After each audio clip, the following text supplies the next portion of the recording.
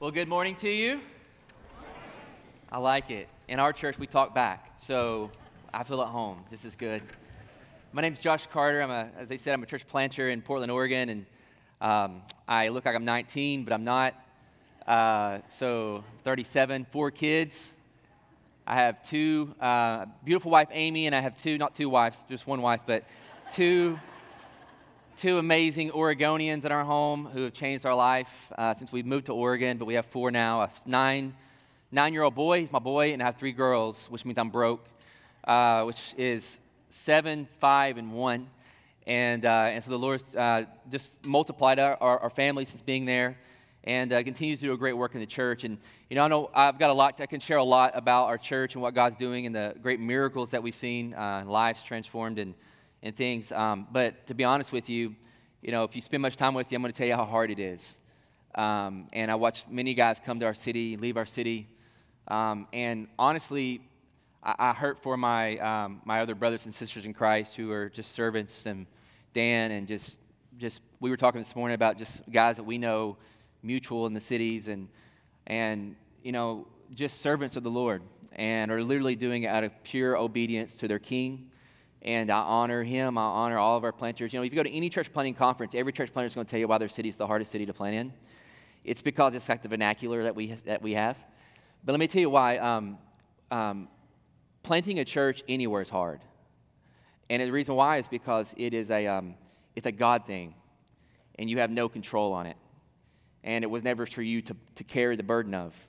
But because we love people and love our King and want to see more people come to know him and experience his kingdom, the burden that we live with is, I think, the same burden that the Apostle Paul lived with, that what better way to spend our life as servants? That doesn't mean we have to be professional Christians. You know, I went to seminary. Sometimes I call it cemetery. But it doesn't mean we have professional Christians. It means, what does it look like for you to be an everyday missionary in the kingdom of God where you live, work, and play? And I think that's important, really important. But it doesn't come without suffering. And I think the Christian life is not a life of just living up the American dream. I think the Christian life is a life of learning how to be content and have joy in suffering. And to give our lives literally as a payment, not to earn our salvation, but because we have salvation, to give back to the King that we love and adore for his mission alone. And so that's what we're doing in Portland, and trying to do it and try to live into that. And it's been very, very difficult and very, very amazing and incredible at the same time. And so if you're with me this morning, obviously you're in the room, but Revelations 5:9, I want you to open up there.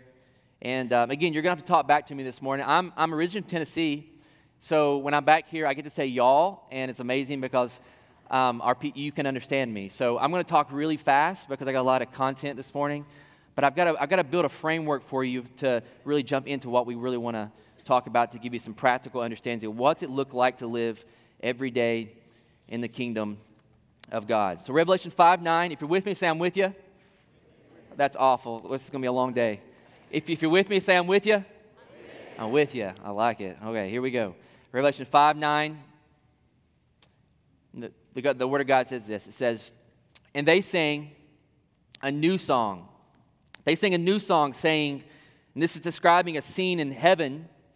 The voice, listen, a voice from heaven comes down of believers praising God. This is a picture that John gets of believers worshiping God. Saints, as we just sang about worshiping God, and listen to what we're praising God about. We're saying, worthy are you to take the scroll and to open its seals, for you were slain. And by the blood you ransomed people for God from every tribe and language and people and nation. You have made them. This is a past tense. It means this is something that's already been done. At the time that this picture is taking place, it's the end of time. All time is led to this time where the Bible tells us that people from every tongue and nation and tribe and people and language are all going to be gathered around the throne of God, and we're singing to him, worthy are you to take the scroll. Worthy are you, King Jesus. And then if you keep reading, it says, you have made them a what? A what? A kingdom. He says, you have made them a kingdom. So what's happening here? You see this mission of God in this picture of Revelation 5:9 to what all of time is headed to. Here's why this is important for you. This has major implications for your life, not just for the future, but for today. Because this is the mission that your King, King Jesus, is on today. So if you're here this morning and you're a saint, if you're here this morning and you're a Jesus follower, you're actually in Revelation 5:9. Like you're standing, like you're saying these words. Like that should get an amen or something. Like you're in this text. Like this is where your life is headed. I want you to feel that. And one day you're standing before the throne of God and you're saying, worthy are you, King Jesus. Worthy are you to take the scroll. Worthy are you, King Jesus, because you have made a kingdom of people. A kingdom, a nation, a tribe of a people of every language, nation, and tribe. You have made this kingdom. And you see this is great. The greatest desire on his life, on King Jesus' life, was to see this kingdom expressed and lived out in a way that we would experience it then in Revelation 5:9. That is what God is doing right now. That is what God is doing right now, building this kingdom, because Revelation 5:9 is going to happen. And you get to be a part of that. So here's the question. Did at any point this week, when you went to work, or you went to school, or you got up and you were driving down the road and you got in traffic, or you're in conversations with a neighbor, at any point this week, did you think to yourself, God is making Revelation 5:9 happen, like in my presence? Like the kingdom of God is being built around me right now. At any point did you think to yourself, not about all the stuff you had going on this week, not about your schedule and the things that the kids are doing, not about your finances, not worried about your health. All those things are important. But at any point this week, did you sit down and think, I'm on this mission to see Revelation 5:9 happen? And it's going to happen regardless if I jump in or not, by the way. But God's doing this mission today to make Revelation 5:9 happen one day. He's building a kingdom today. God is at work today to make this happen. When John wrote this, if you can look in chapter 1, verse 11, he says, the word says, write in the book. The voice tells John to write in a book what you see and send it to the 7 churches. That means the vision that was given to John of Revelation 5:9 was not just for then.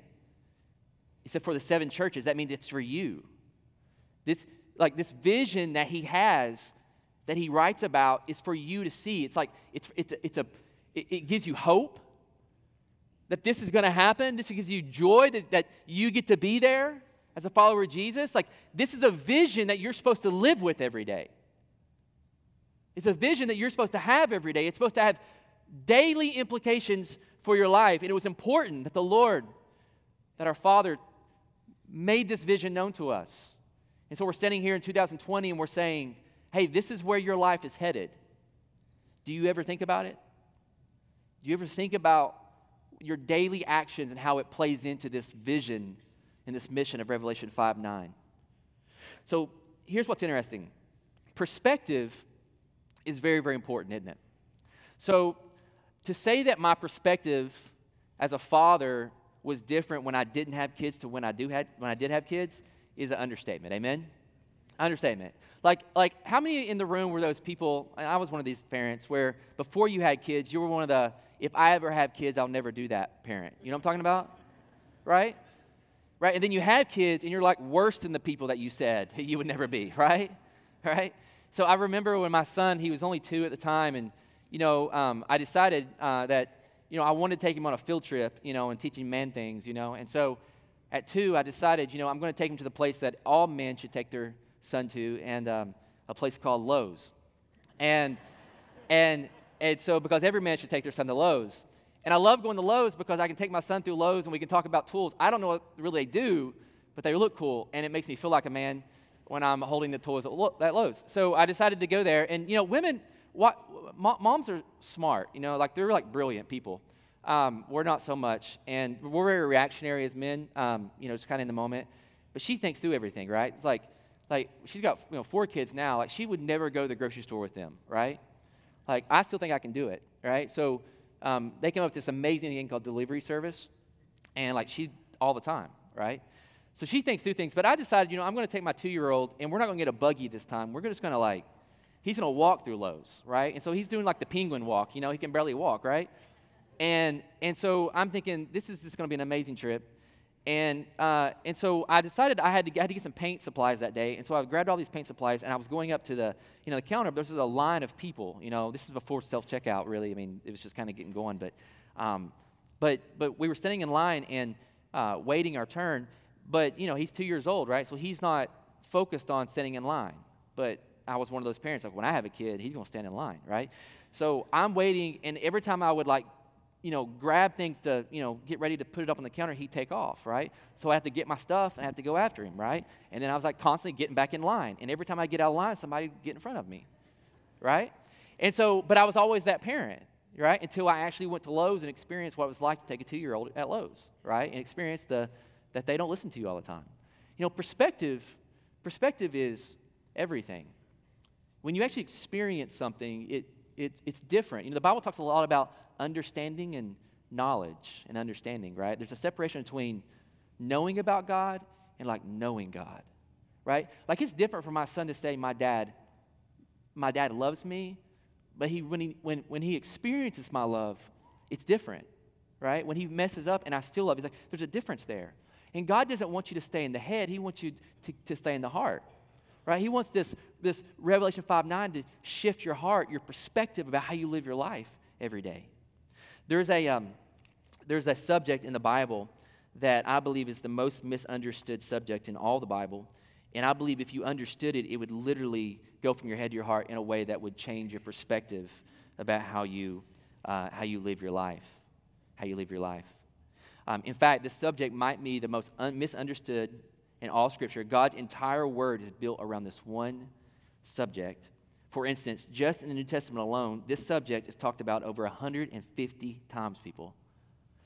Over 80 times in the first 4 books of the New Testament, Matthew, Mark, Luke, and John. This subject was and is God's primary focus, his primary desire in the life of Jesus Christ coming. Number 1. Anybody know what that subject is? The kingdom of God. The kingdom of God. The kingdom of God. The most misunderstood subject in all the world, and it has daily implications for your life. So what is the kingdom of God? Well, I got to build a framework for you. What's the kingdom of God? Well, we could have a whole seminary class on this, right?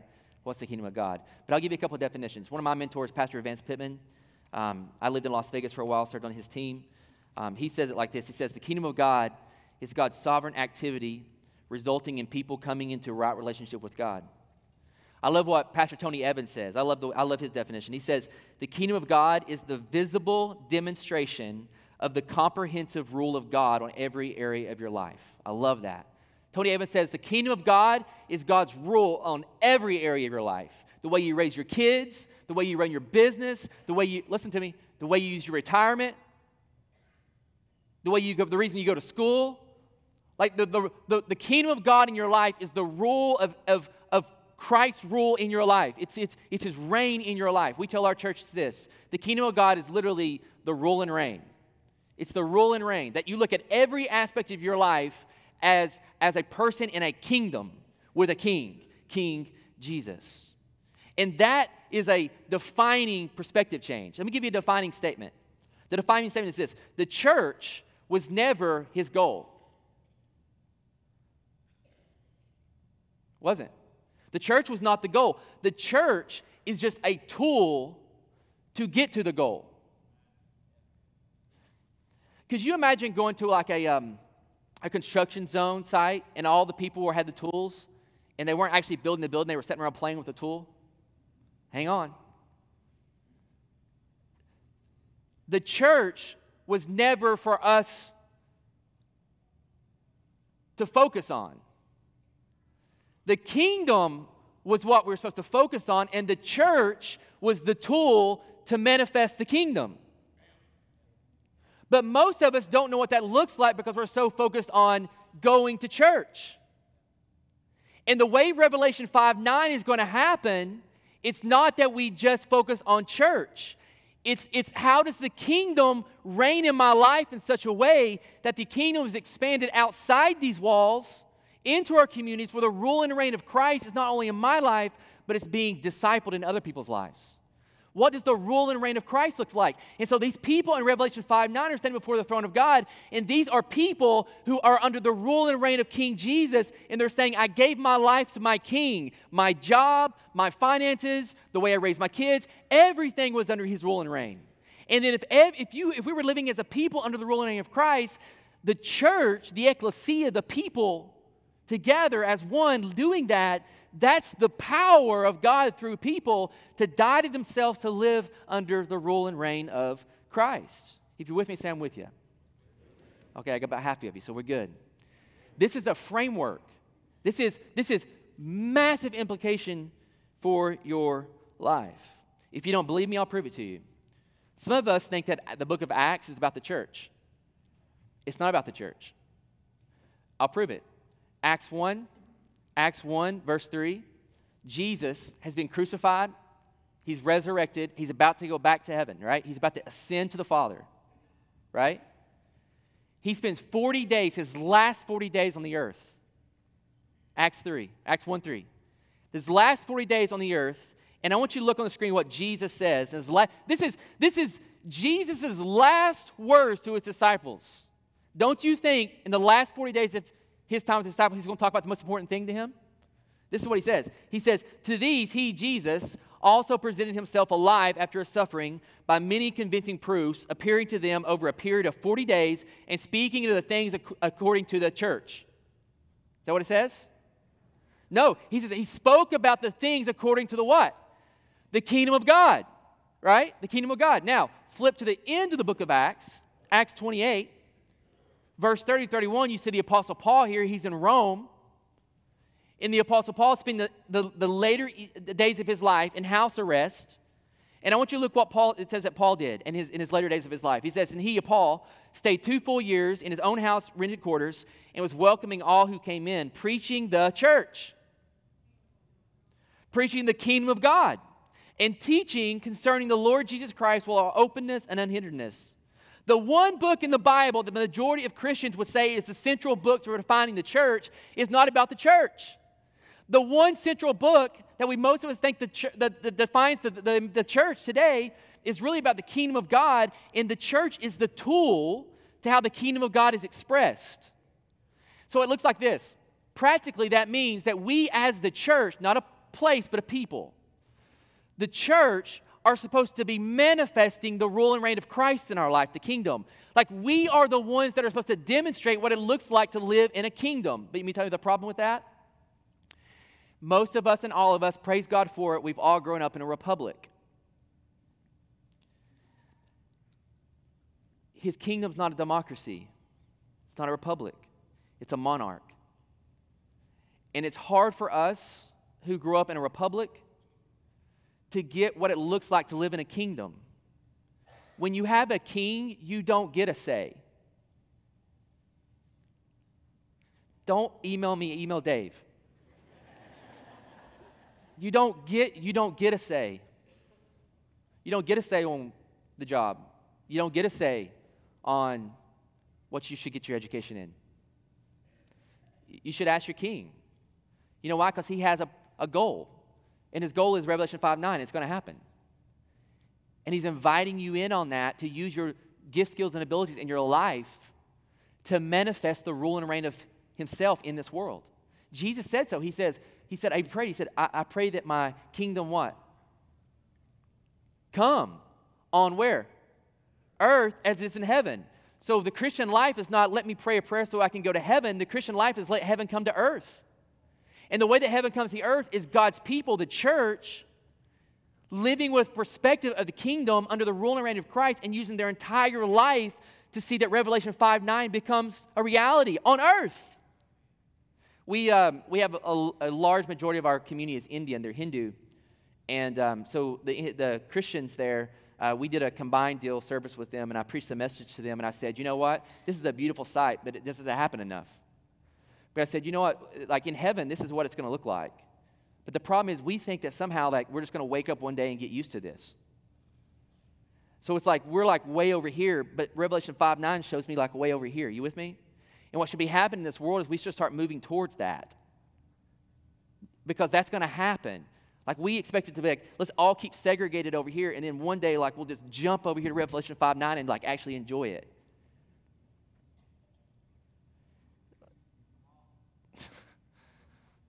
Like we're supposed to be people of the kingdom under the rule and reign of Christ, and if we're under the rule and reign of Christ, we should start looking like that.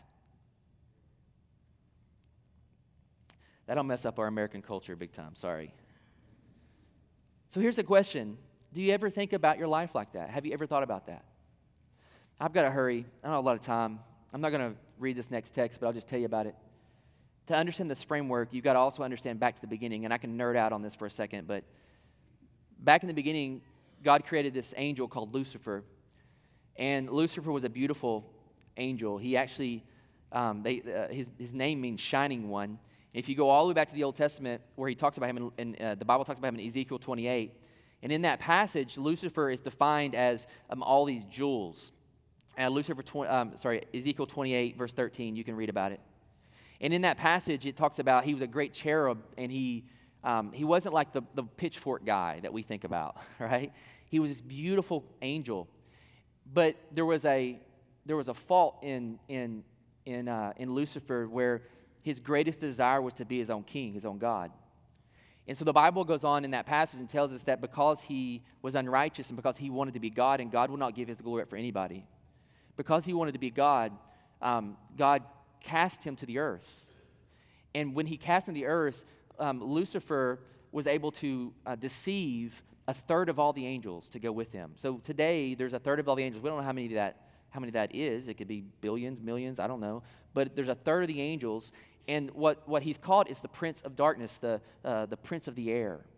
And so what permeates our culture and what permeates our world today in our sin is the same thing that Lucifer had in him is now being fleshed through him, through his angels in our lives, and it's controlling the world. And the way it's controlling the world, it's like this. It's like, what's the main kind of flaw? The main kind of flaw is that everybody wants to be their own king. They want to be their own God. So if you always know, if you really want to step into lost people's lives who don't know Jesus, what they're all struggling with is trying to hold on to their kingdom. And that's why it's a me-first mentality. You with me? See, this is not like just an American thing. This is a sinful thing. It's a Genesis thing. And so Satan is deceiving people to think that their kingdoms are actually going to last. And one of the saddest parts, one of the saddest things for people is that they spend all of their life building their own kingdom for only to go to waste. Right? So, for example, why do you see most people when like life falls apart, they have a bad health issue, they lose their job, and they like freak out? You know why that is?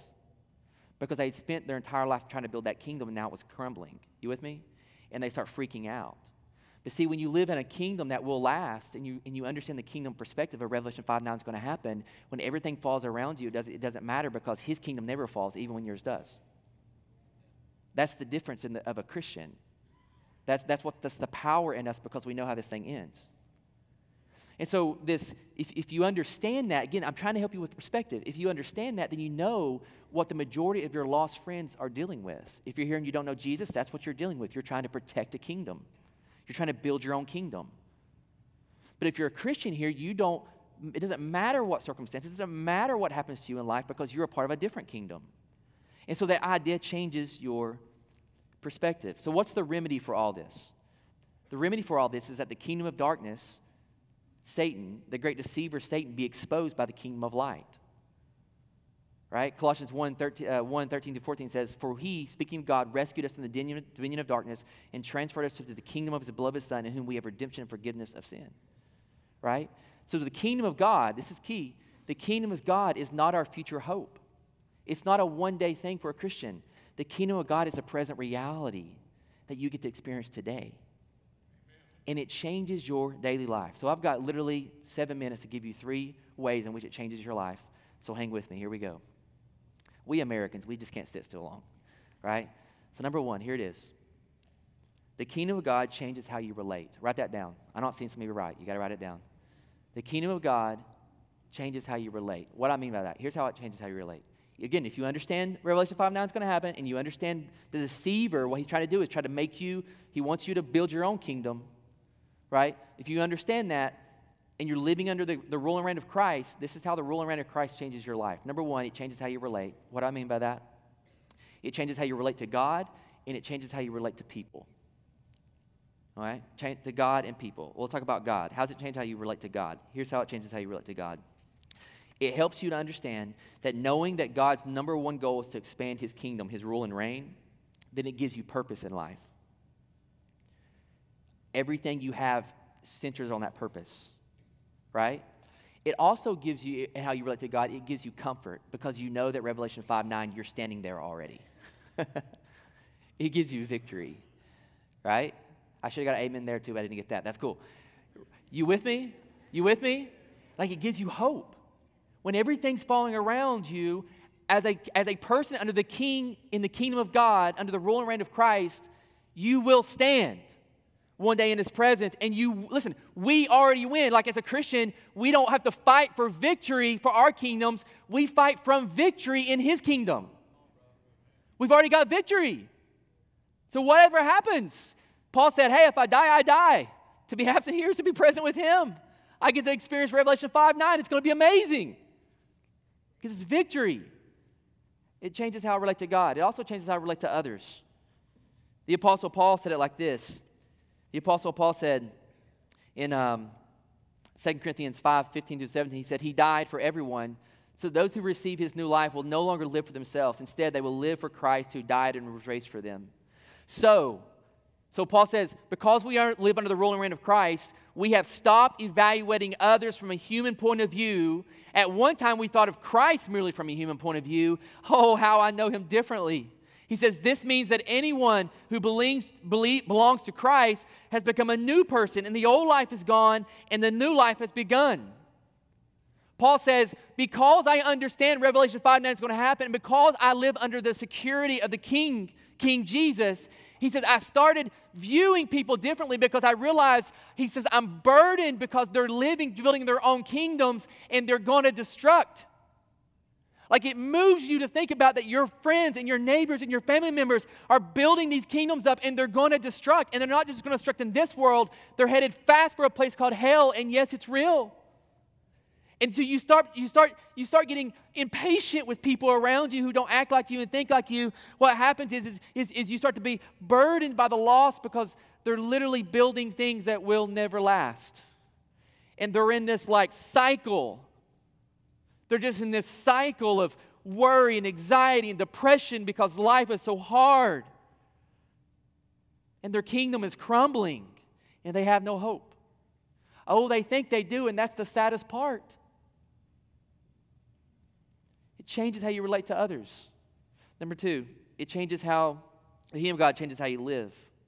If there's a kingdom, there's a king. And what he says was what matters. I already said this, but again, this is hard for us to understand because we're a republic. But if there's a king, then that means the people of the kingdom do what the king say. It's just when, listen, it's when I'm the king of my life, it's when I start trying to build my own kingdom that God reminds me that my kingdom will just fail. And you're like, well, I'm a Christian, maybe I don't build my own kingdom. No, as Christians, because we have one foot in this world and one foot in his kingdom still because of our sin, I constantly find myself on some days focusing too much on building my kingdom. You with me? And I have to, so the way I tell our church is this, is God saved me, and I'm going to be in Revelation 5:9, but God is saving me every day as well. Because I go back to building my own kingdom. And I have to get this kingdom perspective every day. It changes how I live. Number three, it only changes how I live. It doesn't only change how I relate to God, relate to others, but it also changes what I value. You see, the Bible calls the church, you know what the Bible calls, the word for church in the New Testament is the word ecclesia. We have translated it kyrke. The ecclesia was you got to understand the term. The ecclesia was a warlike term in a kingdom culture, a monarch kingdom culture. So what the ecclesia was people, common day people, who the king would then choose to put around his table as counsel to expand his kingdom. So when the New Testament calls us the church, the ecclesia, again, it's not a kyrke, it's not a place to go, it's a people that we belong to. And what this term is, it's a warlike term. It's like it's an action term. It's not a come and sit term. It's I'm a king and I have an ecclesia of council and I want to take that kingdom over there. So let's get my leader, my ecclesias together and let's go take that kingdom. I would have somebody on my ecclesia that oversaw the troops. You with me? I would have somebody in my ecclesia understand the treasury. I would have somebody in my ecclesia. And so when this is written in the New Testament about this being an ecclesia, it's in a kingdom framework. And it's literally this, that you are, at the church, are Jesus' ecclesia. And we're at war against the kingdom of darkness that is trying to deceive people to live their own lives, to build their own kingdoms. And we're at war to manifest what it looks like to have the rule and reign of Christ in our life so that we can take back darkness and take over the kingdom. Does that make sense? That's what the church was a war term. It wasn't a sit and be comfort term. So when you understand the church like that, it changes that you value the church. You value one another. You value that we were meant to do this together on war together to take back the kingdom.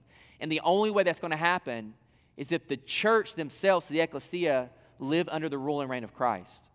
You know, it's like when I'm living under the rule and reign of Christ, when I'm living and saying, God, where do you want my family to live? God, where do you want, what is this the job you want me in? God, how do you want me to raise my kids? God, what education do you, God, how do you want me to use my retirement?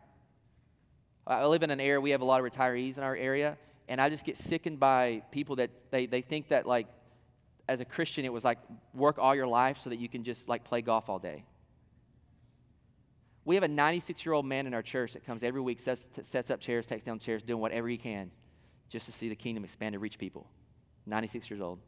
Bedridden wife, amazing man, giving his final days, like going hard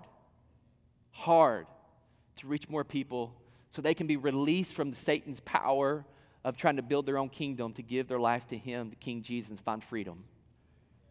Giving his life, because his life is not for him, his life was for the kingdom, for King Jesus. Do you see what I'm saying? Do you see how it changes your perspective? You start valuing being part of a church that's actually going to be on mission, that's actually going to reach people. You start to live differently every day. You start to see people differently, and you're broken for people because they're building their own kingdoms that are going to fail, and you start to relate to God with joy even when your circumstances fall because you know that Revelation 5:9 is going to happen one day and you're going to be standing right there. Changes everything. You know what it really does? It makes just going to church and sitting in a pew boring. It's what will make your kids, you parents, look at their mom and dad and say, I never wanted my kids just to say, Dad, I'm glad we're going to church. I wanted my kids to say, Dad, it's amazing being the church.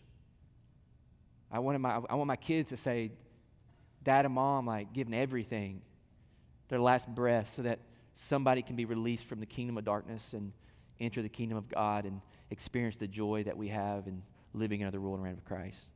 Like, I wanted that. And for me, that looked like going to Portland. For some of you, that looks like, what does it look like in Little Rock, Arkansas? To live that way, that your kids would say, man, I love being a part of this missional ecclesia, living under the rule and reign of Christ. If you'll bow your head with me, I'm going to trust that the Word of God never comes back void, and I'm going to trust that God's been speaking to you this morning. And I'm going to trust that somebody hears the Lord's been working on you for a while about something that looks absolutely crazy. It looks daunting. It doesn't make a lot of sense, but I'm going to trust that the Lord is saying, hey, are you going to let me be the king, or are you going to be your own king? And so if that's you this morning, I'm going to trust that we're going to pray. There's going to be some pastors down here down front. They're going to be worshiping, but you can just kind of come down. They're going to see you. You can slip kind of down here and just kneel at the altar and just say, Lord, King Jesus. And I think you can do that in your chair, but I think there's something powerful about stepping out and taking a step publicly and saying, get on your knees down here and say, King Jesus, I want to live under your rule and reign. You tell me where to go. You tell me what to give. You tell me what to be. I'll do it all. I'm going to give my life to that. For some of you, it's maybe coming down, you're saying, you know what? I'm building my own kingdom, and I don't really live under the rule and reign of Christ. I don't really know Jesus. as my personal Lord and Savior. Maybe that's you this morning. You're saying, I want to know the freedom, what it's like. I want to know the freedom, what it's like to have the assurance of Revelation 5:9 and know that I'm going to stand there one day with Jesus. I'm tired of living my life. I'm tired of trying to build my own kingdom. It just keeps falling. Like, how long are you going to keep doing that? I'm just going to put my hope and my trust in Jesus. You're going to come down this morning and you're like, well, what do I tell a pastor? Just say Jesus. They'll know. I just want Jesus. They'll know what to do. And so I know it's easy to sit there in the seat, but Satan loves that because he can kind of keep you hidden. I'm getting to the place I call our people like, you need to move. Like, let's move. That's the conference, right, Ben? Let's move. Like, let's take steps to say, King Jesus, I'm yours. No matter if it costs me what people think of me. I'm yours.